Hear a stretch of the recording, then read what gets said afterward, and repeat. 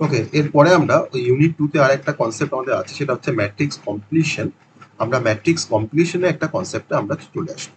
ঠিক আছে, so matrix completion আমরা এর আগে পড়ছিলাম ম্যাট্রিক্স ফ্যাক্টরাইজেশন, তো ম্যাট্রিক্স কমপ্লিশন সম্বন্ধে আমরা একটু দেখব।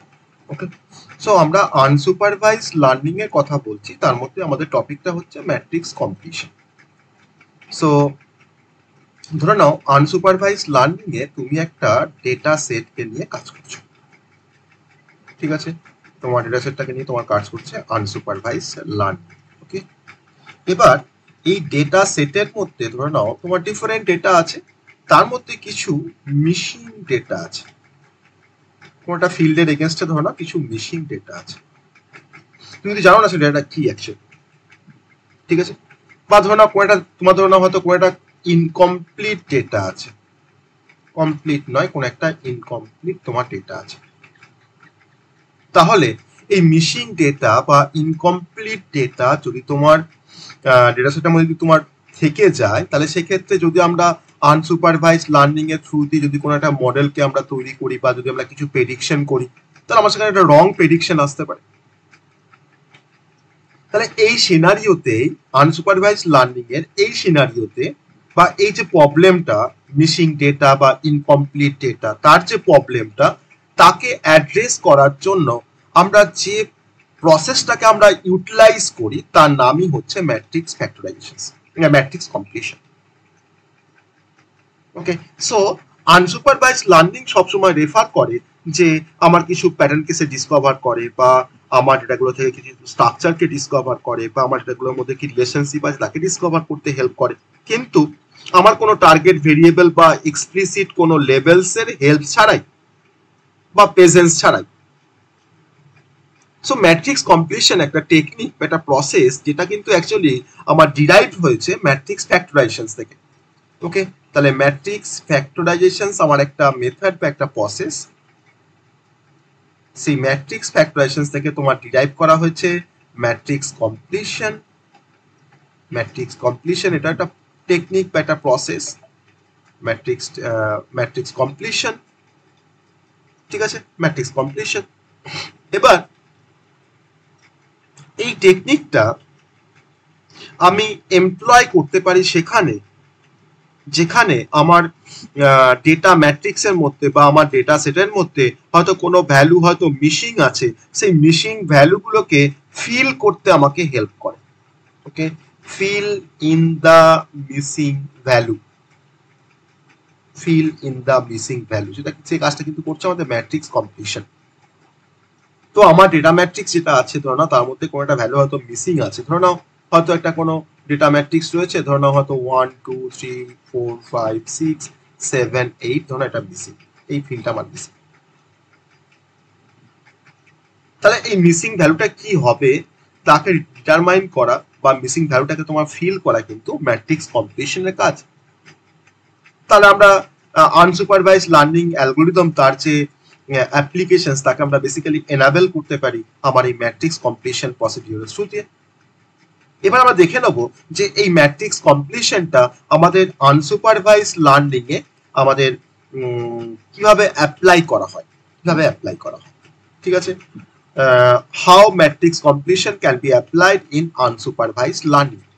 ওকে, তো এবার আমার টপিকটা হচ্ছে যে how matrix completion can be applied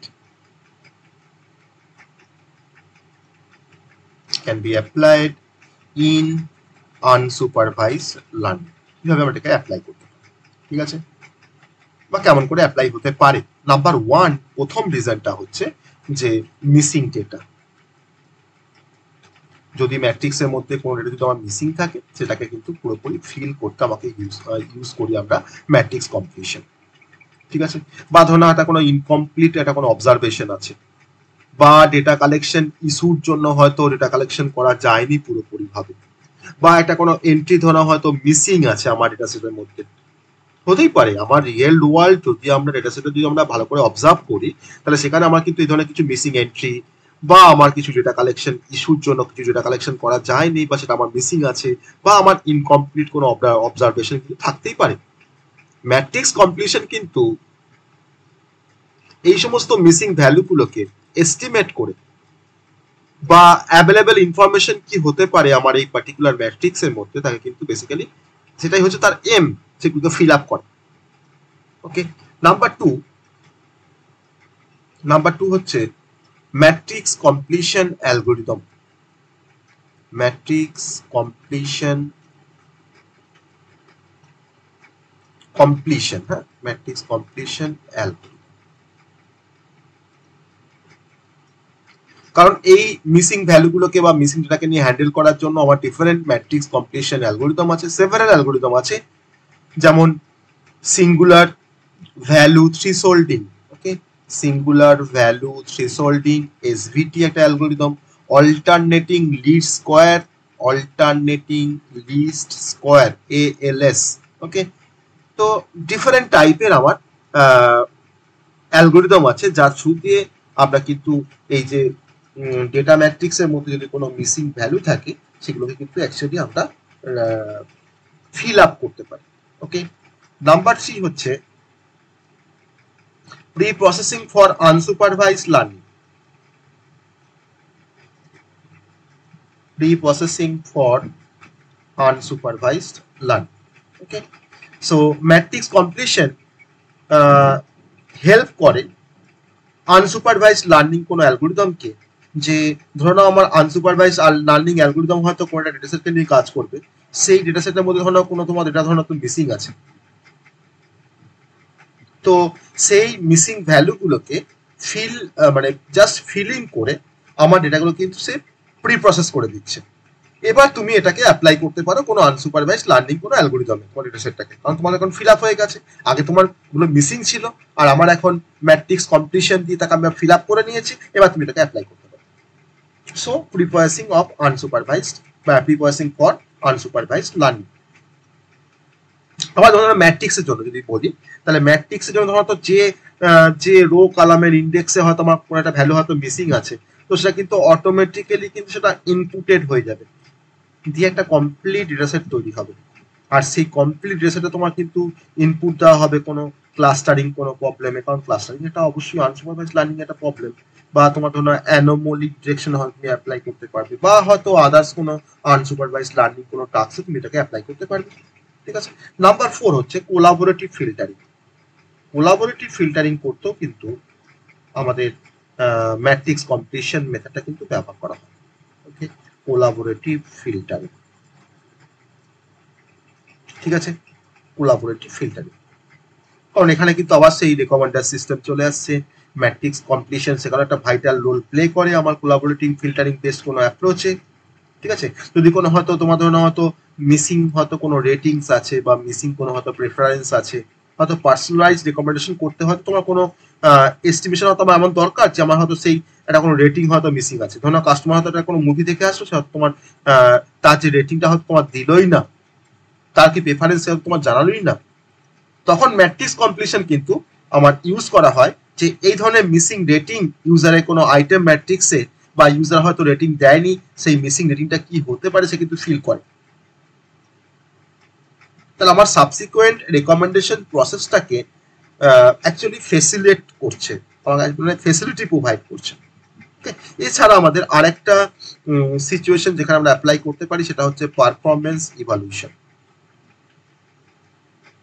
মানে আমরা কোথায় কোথায় আনসুপারভাইজড লার্নিং এর কোন কোন জায়গাতে আমরা এটাকে ম্যাট্রিক্স কমপ্লিশনটাকে আমরা ব্যবহার করতে পারি, আমি কিন্তু সেই পয়েন্টগুলো এখানে ডিসকাস করছি। পারফরমেন্স ইভালুয়েশন, তো আমাকে অবশ্যই একটা কমপ্লিট কোনো ম্যাট্রিক্সের কোয়ালিটি আমাকে প্রথমেই আমাকে ইভালুয়েট করতে হবে। তাকে আমি যখন ইউটিলাইজ করতে যাব আমার কোনো আনসুপারভাইজড লার্নিং এ, তার আগে কিন্তু তার পারফরমেন্সটা কিন্তু ফার্স্ট আমাকে ইভালুয়েট করতে হবে। তাহলে আমার এখানে ইভালুয়েশন ম্যাট্রিক্স ব্যবহার করা হয়। তো ইভালুয়েশন ম্যাট্রিক্স ব্যবহার করে মানে ইভালুয়েশন ম্যাট্রিক্স ব্যবহার করা মানে হচ্ছে যে সে বেসিক্যালি যে মেথডটাকে তোমার এমপ্লয় করে সেটা হচ্ছে মিন স্কোয়ার্ড এরর, বা যাকে আমরা বলি এমএসই, বা রুট মিন স্কোয়ার্ড এরর আরএমএসই। তাহলে আমার একটা কমপ্লিট ম্যাট্রিক্সের তার যে অ্যাকুরেসি তাকে মেজার করার জন্য বেসিক্যালি এই দুটো মেথডকে ব্যবহার করা হয়। ওকে, তাহলে এর থ্রু দিয়ে আমরা একটা কমপ্লিটেড ম্যাট্রিক্সের কোয়ালিটিকে আমরা অ্যাসেস করতে পারি। আর যে ম্যাট্রিক্সটা হয়তো আমরা কিছুক্ষণ পরেই আনসুপারভাইজড লার্নিং এ হয়তো সেটাকে আমরা ইউটিলাইজ করব। ওকে, সো দিস আর দ্য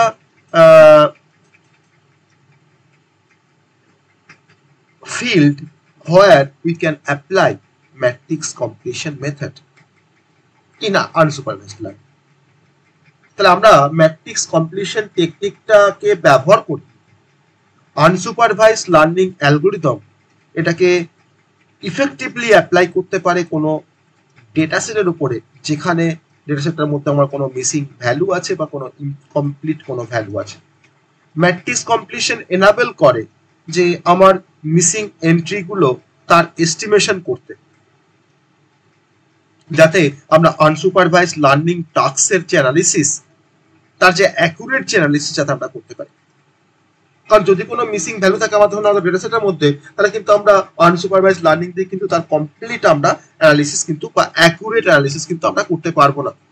তার জন্যই কিন্তু অ্যাকচুয়ালি আমার এই ম্যাট্রিক্স কমপ্লিশন মেথডটা ব্যবহার করে আমরা একটা অ্যাকুরেট অ্যানালিসিস আমরা করতে পারি। ঠিক আছে, সো এই হচ্ছে ম্যাট্রিক্স কমপ্লিশনের অ্যাকচুয়াল কনসেপ্ট, যে আমরা কোন পারপাসে আমরা ম্যাট্রিক্স কমপ্লিশন মেথডটাকে আমরা ব্যবহার করতে পারবো। ঠিক আছে, আমি কিছু অ্যাডভান্টেজ তোমার এখানে দেখবো আমরা matrix কমপ্লিশনের advantage of matrix completion. R applications তো অনেক অ্যাপ্লিকেশনস আছে, আমি তো এখানে তো বললাম অলরেডি অ্যাপ্লিকেশনস গুলো। আমরা এখানে কিছু কয়েকটা পয়েন্ট আমরা অ্যাডভান্টেজেস অফ ম্যাট্রিক্স কমপ্লিশন আমরা কিছু অ্যাডভান্টেজেস দেখব। অ্যাডভান্টেজেস অফ ম্যাট্রিক্স কমপ্লিশন, তারপরে হয়তো আমরা কয়েকটা অ্যাপ্লিকেশনের কথাতেও আমরা আসবো, আর একটু স্পেসিফিক্যালি কিছু অ্যাপ্লিকেশনের কথাতেও আমরা এখানে আসবো এরপর। ওকে, নাম্বার 1, রিকভারিং মিসিং ডেটা। একটা অ্যাডভান্টেজ অবশ্যই যে আমরা কোনো মিসিং ডেটাকে আমরা রিকভার করতে পারি ডেটা সেট থেকে। রিকভারিং মিসিং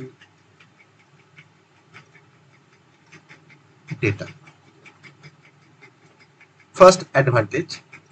সেকেন্ড হচ্ছে preserving data structure. Preserving data structure, আমার ডেটাগুলো যে ডেটা স্ট্রাকচারের ফরম্যাটে স্টোর আছে আমাকে সেই ডেটা স্ট্রাকচার কিন্তু অবশ্যই প্রিজার্ভ করতে হবে। আমি যতই ম্যাট্রিক্স কমপ্লিশন মেথড ব্যবহার করি না কেন, হয়তো আমার ডেটাগুলো হয়তো তোমার ধরনের হয়তো অ্যারে লাইক স্ট্রাকচারে স্টোর করা আছে, আমি হয়তো ম্যাট্রিক্স কমপ্লিশন মেথড দিয়ে হয়তো আমি তোমার সেটাকে আমি তাকে হয়তো প্রিজার্ভ করছিলাম। আমি তোমার মিসিং কোনো ভ্যালুটাকে ফিল আপ করে দেওয়ার পর আমার ধরনের হয়তো আর অ্যারে লাইক স্ট্রাকচার এখানে ব্যবহার হচ্ছে না, হয়তো তোমার ট্রি লাইক স্ট্রাকচার তোমার ব্যবহার করা হচ্ছে। তো আমাকে কিন্তু অবশ্যই ডেটা স্ট্রাকচারটাও কিন্তু আমাকে প্রিজার্ভ করতে হবে, মানে আমার ডেটার যে আন্ডারলাইং যে স্ট্রাকচার বা তার যে প্যাটার্ন সেটা কিন্তু আমাকে প্রিজার্ভ করতে হবে। নাম্বার 3 হচ্ছে ইনকর্পোরেটিং টেক্সচুয়াল ইনফরমেশন।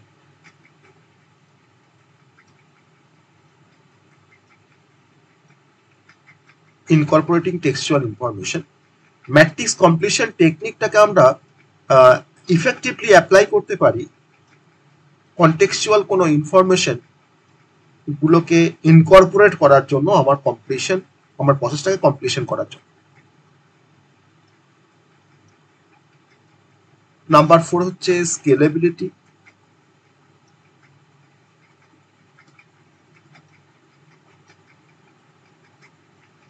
নাম্বার 4 হচ্ছে স্কেলেবিলিটি, কারণ আমি ম্যাট্রিক্স কমপ্লিশন অ্যালগোরিদমটাকে এমন ভাবে ডেভেলপ করব যাতে আমার ম্যাট্রিক্স কমপ্লিশন অ্যালগোরিদমটা হ্যান্ডেল করতে পারে কোনো লার্জ স্কেলের কোনো ডেটা সেটকে এফিসিয়েন্টলি। ওকে, আমার যাতে সে হ্যান্ডেল করতে পারে যে আমার স্পার্সিটি অফ ডেটা যদি আসে কোনো কারণে, বা আমার ম্যাট্রিক্সটা হয়তো ম্যাট্রিক্সের মধ্যে তোমার ধরনের হয়তো তোমার মিলিয়ন বা হয়তো বিলিয়ন কোনো এন্ট্রিজ আছে, তাকেও যাতে সে হ্যান্ডেল করতে পারে। তাহলে আমরা বলতে পারি যে ম্যাট্রিক্স কমপ্লিশনটাকে আমরা অ্যাপ্লাই করতে পারি একটা রিয়েল ওয়ার্ল্ডের কোনো ডেটা সেটের উপরে। যার সাইজটা আমার সিগনিফিকেন্ট, কিন্তু কোনো স্কেলেবিলিটি ইস্যু কিন্তু সাফার করে না। ওকে, নাম্বার 5 হচ্ছে flexibility and adaptability.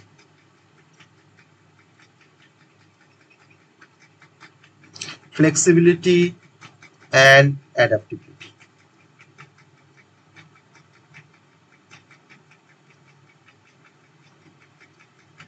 Flexibility and adaptability. R number 6 হচ্ছে quality education, quality evaluation, sorry education বলছি, কোয়ালিটি ইভালুয়েশন।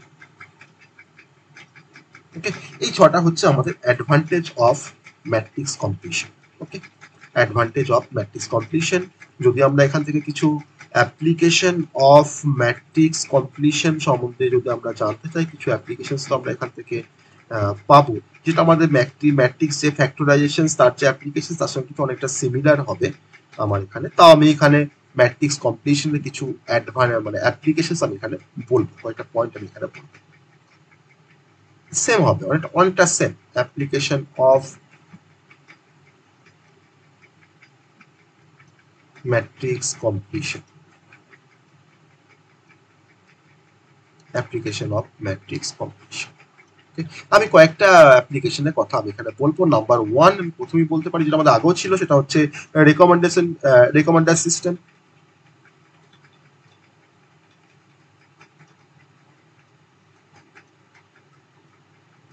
রেকমেন্ডার সিস্টেম। নাম্বার 2 হচ্ছে কোলাবোরেটিভ ফিল্টারিং, যেটা আমাদের আগেও ছিল। কোলাবোরেটিভ ফিল্টার আমি বলছিলাম যে একই রকম থাকবে, অনেকটা একই রকম থাকবে আমার অ্যাপ্লিকেশনস গুলো। নাম্বার 3 হচ্ছে image and video processing, image and video processing, কারণ তার তো একটা সাবসেট, তার থেকে তো ডিরাইভ হয়েছে, তাই না? Image and video processing. Number 4 আমি বলতে পারি মেডিকেল ইমাজিং, হ্যাঁ, মেডিকেল ইমেজিং, মেডিকেল ইমেজিং। ওকে, নাম্বার 5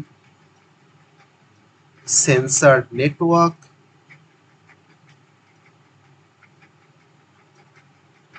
সেন্সর নেটওয়ার্ক। নাম্বার 6 হচ্ছে সোশ্যাল নেটওয়ার্ক অ্যানালিসিস,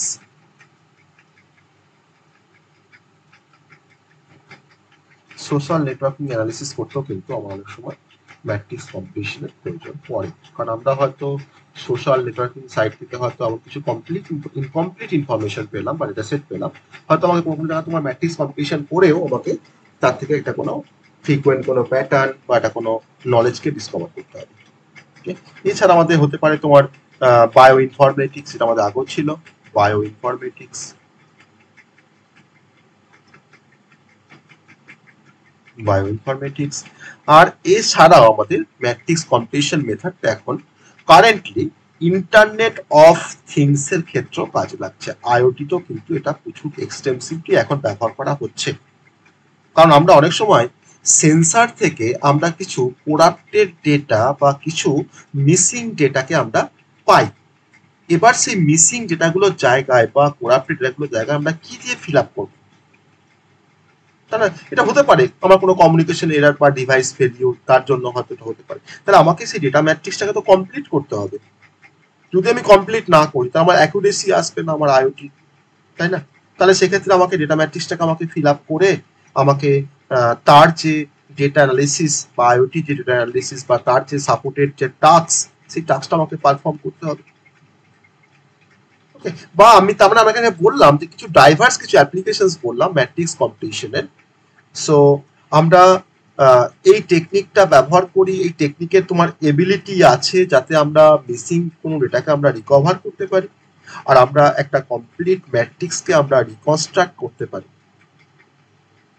ঠিক আছে, কারণ আমার ভেরিয়াস ডোমেনে যেখানে আমার ইনকমপ্লিট ডেটা বা কোরাপ্টেড ডেটা হলে আমরা সঠিক কোনো সিদ্ধান্ত নিতে পারি না, তো সেই জায়গাতে আমাদের কিন্তু ম্যাট্রিক্স কমপ্লিশন মেথডটা ভেরিয়াস ডোমেনে এখন বর্তমান দিনে ব্যবহার করা হচ্ছে। That is the application of matrix completion.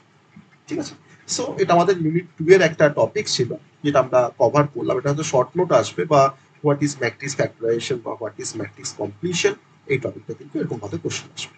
ঠিক আছে, চল, গুড নাইট।